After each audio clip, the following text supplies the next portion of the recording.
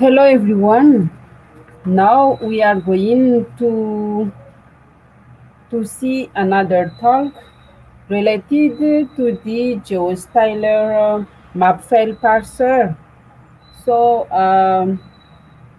the speaker will give a quick introduction to the Geostyler framework before going into more detail about the current state of the Mapfile Parser, including lessons learned and the live demo and future prospects. Our speaker is Baltasar. He is, uh, he is now working as a geospatial engineer at camptocamp with an interest in geospatial data science. And he like Rust and Kung Fu. So now enjoy the talk.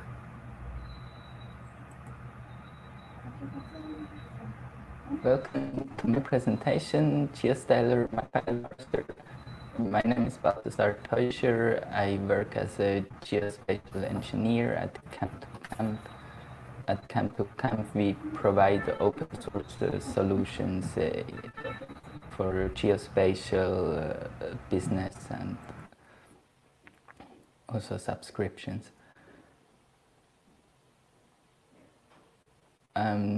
To the content of my talk, I will first give a short background, the context of the project where this happens, and then move on to explain a little the development process of the parser and also show off the current state also in an example in the end.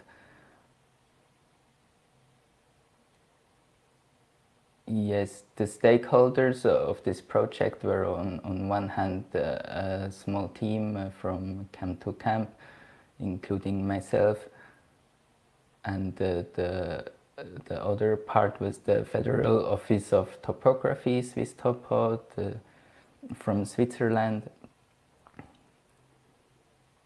They initiated the project. It was a side project that we started because of COVID restrictions. We could not start another project, so this project was to fill in the gap, and we worked a few months on this.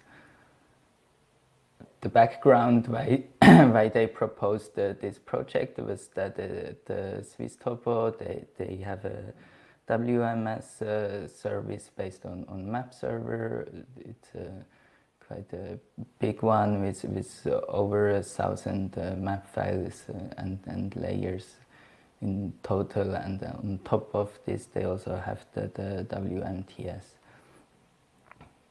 Yeah, and their vision is actually to someone in the future to get the automated project translation from MapServer to QGIS and also ArcGIS and also back, so they can access the same information from many different clients and applications. Yes, so they said that the Geostyler ecosystem is a requirement for this project. So here a short overview of the Geostyler ecosystem. Basically, the Geostyler ecosystem consists of an intermediary generic format, the Geostyler style, and several parsers where you then read and write to this style, and from this style into a specific format. They also offer editor UI where you can style in the browser. It's based on TypeScript, and they also have a CLI.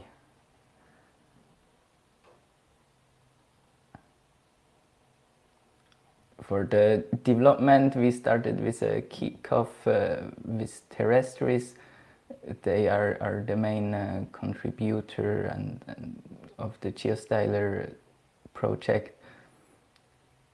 they offered us a template project with two main functions. It's the read style. You get a string from your style, and you return the Geostyler style, the intermediary style, and the write style, which then takes a style and writes to a string. It's the basic interface of the Geostyler projects.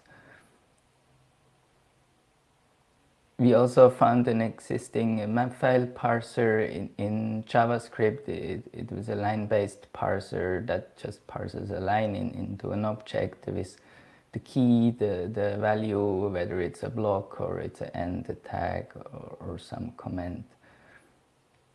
And from there, the first step was to create a green dot. And for me, there was a step 0.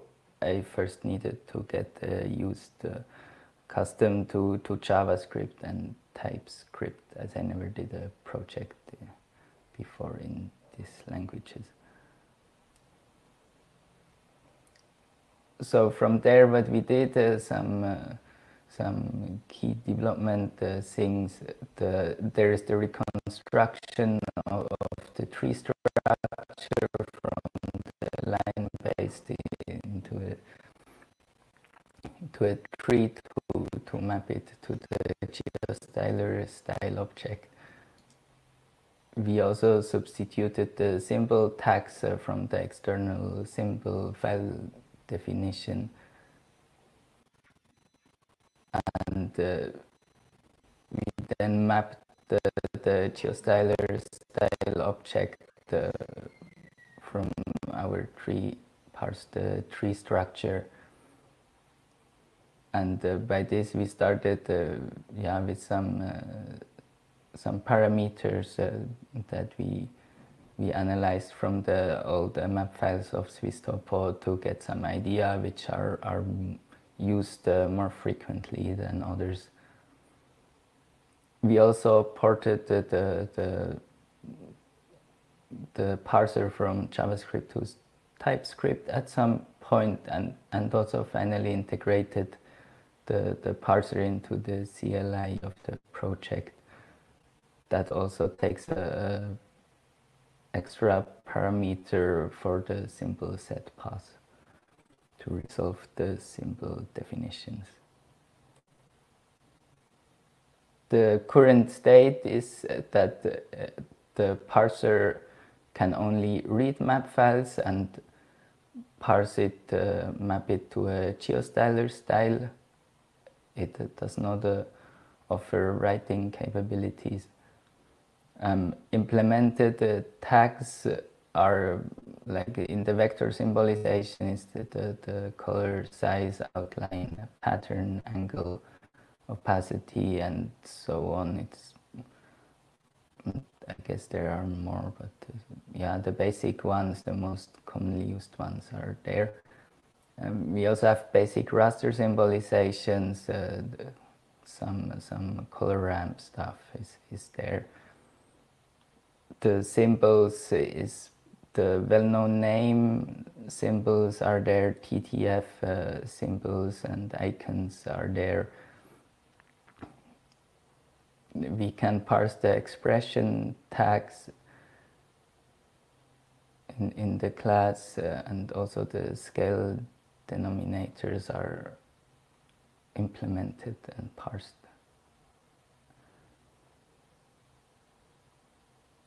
For the, what is not working, the data and filter tags are not working. It's not directly related to the style, but it has can have a big impact on the final visual experience of the data set. Also, if you generate some style parameters on the fly, it's difficult to resolve then when you translate this. And some user-defined vector symbols are not implemented.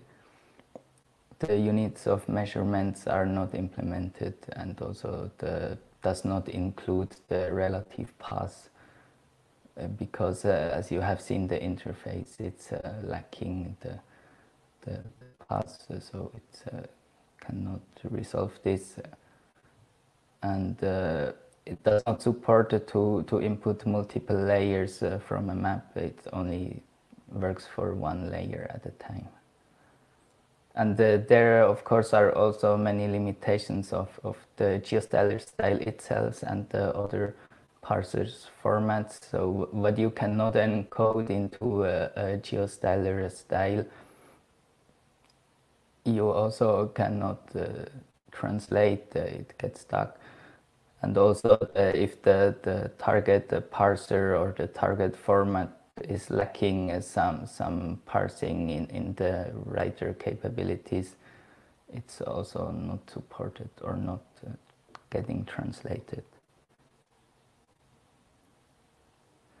Yeah, this little example, given the CLI, you can just call the Geostyler CLI. You can give a source format map file, in this case target SLD format. The output file is a .sld, and then you give the input file the map file, and also set the map file symbol path to your symbol file. And then it generates you the SLD style from the. And here is an example we used to demonstrate one from swisstopo. It's the aerial navigation obstacles. Yeah, it looks like this in the browser for the official one. This is when we take the style and then translate it to QML. There is also a QML parser project in Geostyler style. And when we then load this into QGIS and apply the generated QML style, it shows off like this, and you can see that the icons could not get parsed. It just shows off some red dot. The colors are there mostly. And if we parse to SLD, the results are better. This is basically SLD is the furthest developed parser in the Geostyler style ecosystem. It allows to parse also the icons and can finally show this if you load it in QGIS. So it's almost as the original. And if we take a closer look to the original SLD and the SLD versus the original styling from the MapServer, yeah, many things are working. There are some small issues, like, for example, you can see the fat lines on the left. This is just that the styling has some start symbol and end symbol, and it translates just having a symbol on every vertex. So this is a small issue. Yes, but this is difficult to translate because QGIS use some vendor specific SLD stuff to do this, so it's not easy to translate. Yes, here are some links to the project on GitHub and Geostyler. Should be quite easy to find, and also the CLI used to. Okay, thank you.